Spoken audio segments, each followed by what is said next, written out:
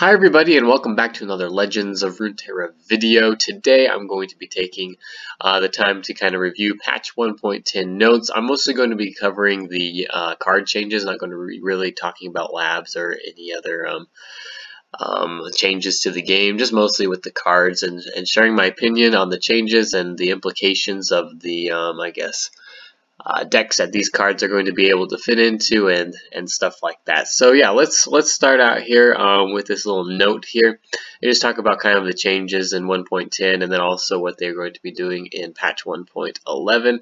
And we can see here that right off the bat we are going to get changes to Hush until next patch, which is a little bit disappointing to me because I think it is a sort of hindrance to the meta at the moment and is limiting the viability of a lot of mid-range decks and a lot of buff decks, like buffing up decks like Braum. Yeah, I would have liked to have seen that this patch, but we're not going to get it. And then we can also see that it looks like Aurelion Sol may get a little bit of a buff as well, which I don't know that I necessarily agree with. I think he's a pretty strong champion, especially paired with Trundle in the mana ramp. There's nothing wrong with that.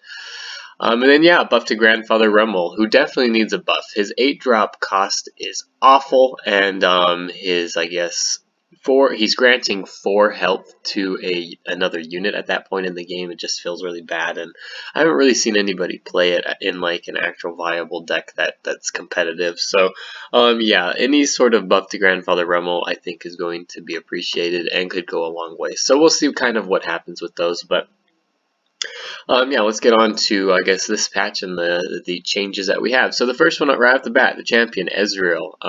You need to target enemies 8 times in order to level up Ezreal. It is now being changed to you need to target enemies 10 times to level up Ezreal. And I've got some mixed feelings about this because like right now in the meta you definitely see Ezreal TF.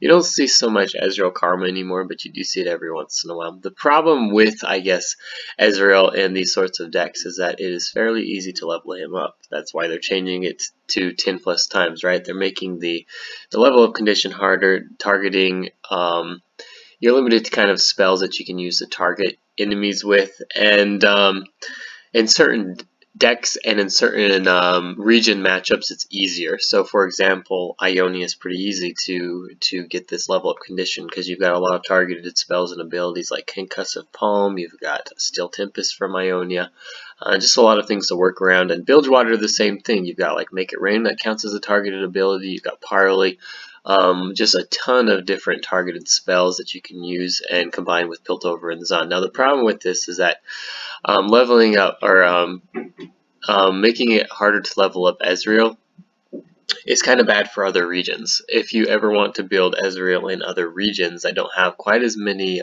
targeted abilities, we're kind of limiting now Ezreal to basically those 2 other regions, Bilgewater and Ionia, in order to level him up, which kind of sucks. I've built in the past a Shadow Isles Ezreal deck, which has been super fun, but you don't have as many targeted abilities. You're basically got Vile Feast. I guess now they've got Encroaching Darkness and a couple others, but for the most part, we are now limiting Ezreal to be viable only in certain decks, which kind of sucks because that limits his variability. That kind of limits like the fun factor of Ezreal. Anytime where a champion can fit into multiple decks and feel good, that's kind of what I like to see in a champion. Where we're limiting Ezreal now to certain archetypes, that feels kind of bad to me. It takes the fun factor out of him for me. So he definitely needed a nerf. I don't know that the direction that they took is necessarily the right one. But then again, I don't really know what you would do with this besides, you know, actually doing an overhaul on the card and changing it. So I think the buff was needed, or the nerf was needed, but at the same time I feel kind of sad that putting him into other decks now probably isn't going to be viable. Alright, so let's go on here. Lee Sin. Lee Sin was changed from a 6 cost to a 4 cost. His health went down from 6 to 4. His power stayed the same though, which is pretty cool. And so overall, oh, and you need to cast 8+ spells now instead of 7. So a little bit of a nerf there, but overall the card looks pretty good. Overall the card looks like it's got a buff. He retained the same amount of attack, which is cool. You can get him out. The cool thing about this as well is that his ability has a barrier and challenger attached to it. And so if you kind of build these spells around Lee Sin, it's actually really hard to kill him. So even though you have the reduction in health, it doesn't really hurt him that much if you're building decks around Lee Sin. Really the only thing that can get rid of him is like a Vengeance or Ruination or whatever if you build the deck properly. It's really hard to get rid of Lee Sin. You can get him out earlier now. It looks really, really good. Yeah, overall, I think this is an awesome card, and I'm pretty excited to build decks and different sort of concepts around him. So having Lee Sin in the deck is just going to be a lot better now because his champion spell is going to be turned to Sonic Wave instead of Fury of the Dragon, which is awesome. This is, you know, just more spells, easy burst speed spells that can be available to you if Lee Sin's on the board. This Sonic Wave basically counts as like 2 spells because you're creating a fleeting resonating strike in hand once you use Sonic Wave. So yeah, just the synergy is a lot better. So overall, this is a pretty big buff to Lee Sin and kind of his overall viability in decks. Now, because he does need to synergize with spells, there's still a certain, I guess, kind of deck that he needs to fit in. So he is kind of limited in the decks that you can use him in. So there's that. Just keep that in mind. Alright, so now we're off into followers and spells. So the first change here we have is War Chefs. A pretty big, I guess, deck, a very popular deck, I should say, that's running around in the meta right now is Lulu Demacia, some sort of Lulu Demacia, whether that's Shin or Fiora or, you know, support. And War Chefs is a super kind of oppressive card early game because he's really, really hard to get rid of. So a 2/3 stat line that can combo into things like the Fleet Feather Tracker is like super oppressive. Because basically if you only have one card out and they've got War Chefs and Fleet Feather Tracker, they can take out your card and not take any damage themselves and you know, keep their cards alive, which has been super oppressive. It kind of narrows your board and makes it really hard to recover from early game. Yeah, so this is basically just countering the cards that the War Chefs can trade into. So if you do have, you know, 2 cards out, you don't want both of your cards to die. This is basically how they are, I guess, protecting your cards on your side of the board a little bit better. It's really hard for the War Chefs now to trade really into in the unit, so you can basically be assured that your units are going to survive the War Chefs attack now, which is super nice. He retains the 3 health, so he's not completely gutted, but it does make, I think this is a solid nerf to this card, and I think it's going to help people kind of be able to survive early game against decks that include the War Chefs. Yeah, he's been pretty strong for a long time now, especially paired with Fleet Feather Tracker, so I'm pretty happy about this change, to be honest. Alright, let's go down here. So Flash of Brilliance. So it's being reverted from a 4 cost to a 3 cost. So a couple patches ago, Heimerdinger was pretty oppressive because of his elusive units that could be created from burst speed Flash of Brilliances that you could kind of store into your hand and then just, you know, unleash all at once.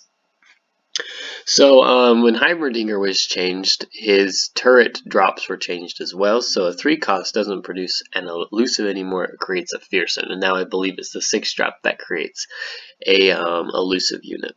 And so really it didn't need to be changed at that point, the Flash of Brilliance, because it wasn't producing the same types of units, right? And it was kind of awkward basically to include Flash of Brilliance into any deck.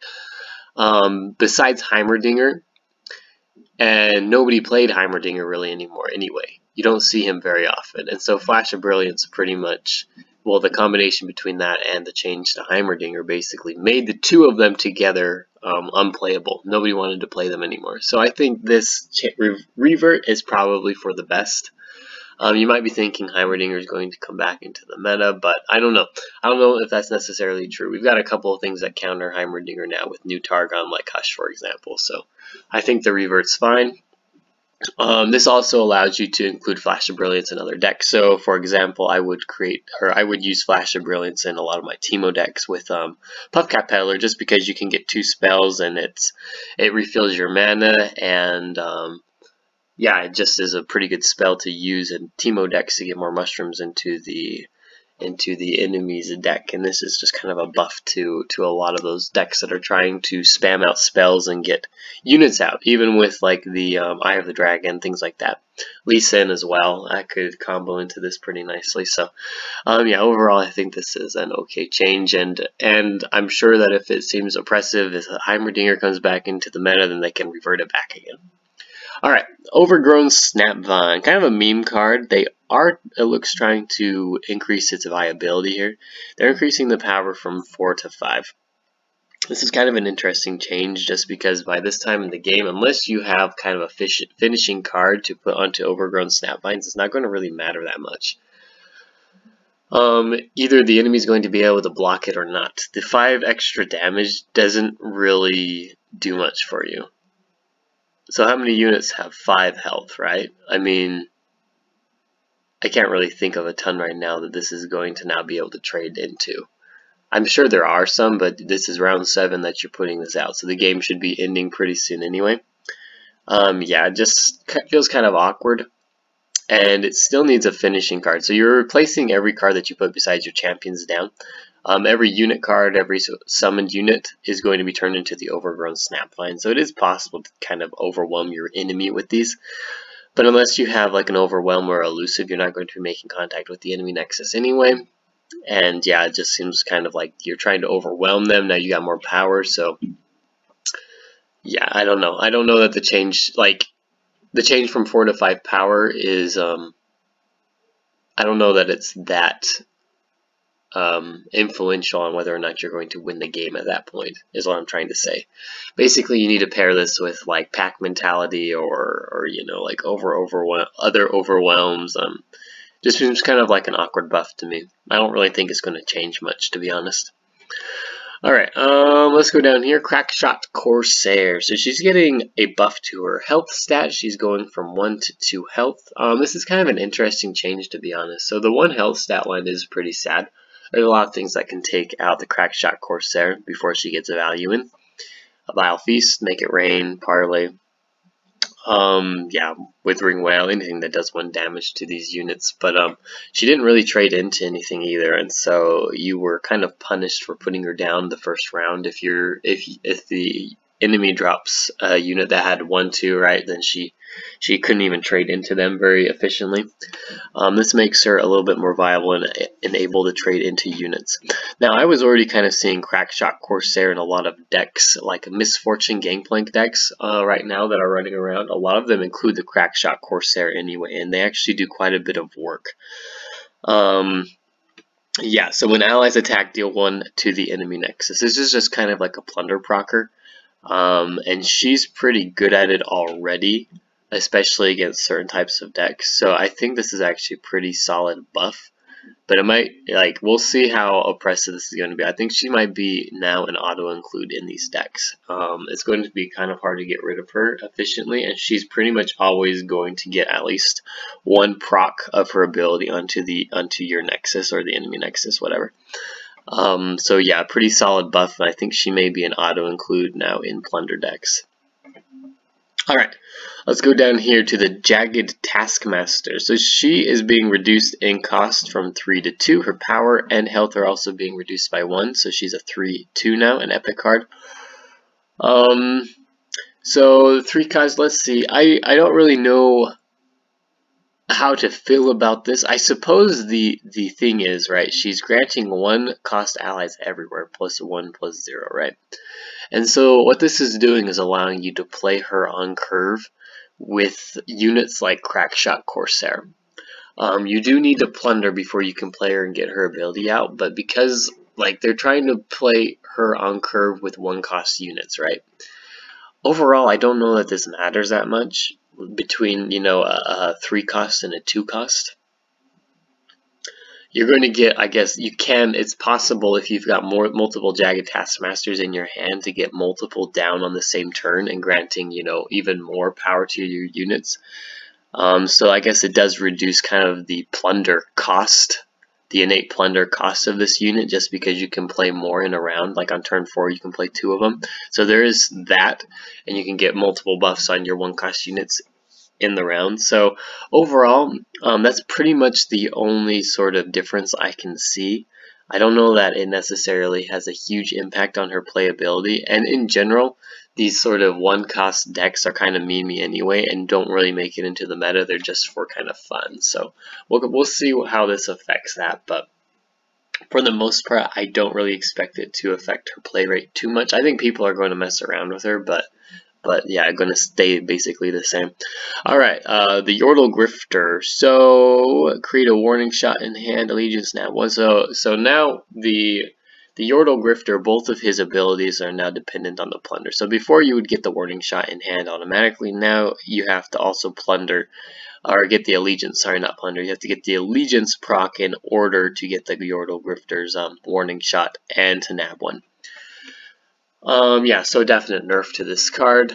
He's going to, a lot of times this card was played in decks that were, like you didn't necessarily need to rely on the allegiance to get value out of it, right? So this was included into like Riptide Rex decks, especially, where you're guaranteed a warning shot and a plunder outlet for Riptide Rex. So that's not going to be the case anymore. So this is basically, you're going to need to run this in allegiance decks in order to get the full value out of him. So this is also a nerf to Riptide Rex decks, and to a lot of other decks like Sejuani plunder decks that have been used in the past. So definite nerfs to those. The card did seem kind of powerful, and Riptide Rex did seem powerful. I think this is a good way to nerf Riptide Rex indirectly as well. Overall, I'm not too upset about this. Anything with nab as well is somewhat tilting anyway, so it's kind of good to see them limiting the power of these nab cards as well. So I'm not too upset about this. Alright, and it looks like the last card here is Cygnus the Moonstalker, so he is getting a buff in both power and health, so a 1-up in power and 1-up in health. This is awesome. Yeah, I didn't really see him that much in any deck before this. I think he's going to be included now. It's a lot harder to get rid of a 3-power unit than it is to get rid of a 2. I mean, just things like Mystic Shot are very prevalent, and the ability now to survive through that is great. He still dies to things like Grasp of the Undying, but like the ability to put down a 6-drop and not trade it into a 2-cost spell is really, really good, because now they have to trade into it basically with a 5-cost spell. So it makes it a lot less, it feels a lot less bad if he dies to a Grasp of the Undying compared to like a Mystic Shot. So overall, this is an excellent buff. He's kind of turning into a late game elusive finisher if you put it onto a 5-cost unit that you put the round before. So something like Swain potentially as a champion you could put out. Grant him elusive the next round with Cygnus the Moonstalker and get, how much damage is that? If he's not leveled up, you would get 11 damage onto the enemy Nexus on turn 6, which seems super powerful. Just so, like if they don't have any way to block it, the elusive units. So overall, I would say this is a well needed buff for this card. I'm kind of surprised that they decided to change Cygnus the Moonstalker before they changed something like Hush, though. I think Hush is needed a lot more at the moment if you're going to change Targon cards. But overall, I think this card is going to be pretty cool now to use. You're definitely going to, he's an epic card, so I mean he should be kind of powerful, and he wasn't. So yeah, I think he's going to find his way in a lot of decks, not even just Nightfall decks. He's going to find his way into other decks as well that just need kind of an elusive game finishing card. Alright, yep, so I think that's about it for this. Overall, I'm pretty happy with these changes. None of them seem awful to me. I'm definitely going to try some of these out, like the one cost decks that I made in the past. I'm going to try out the Crackshot Corsair and Jagged Taskmaster with them. Don't forget as well that they released Monkey Business as well, so this is kind of like a buff to Monkey Business as well, kind of reliably getting these monkeys out. These powder monkeys and getting more damage onto the enemy nexus, and they're also one cost units as well. So the synergy between that and Jagged Taskmaster is pretty cool as well. So I'll probably try creating a deck with Monkey Business and Jagged Taskmaster and Crackshot Corsair. Might do that first, and then follow that up with Cygnus the Moonstalker, who hasn't made it into any of my decks yet. Alright, yep, that's about it. If you enjoyed this video, don't forget to like and subscribe to the channel, and we will see you tomorrow. Thanks.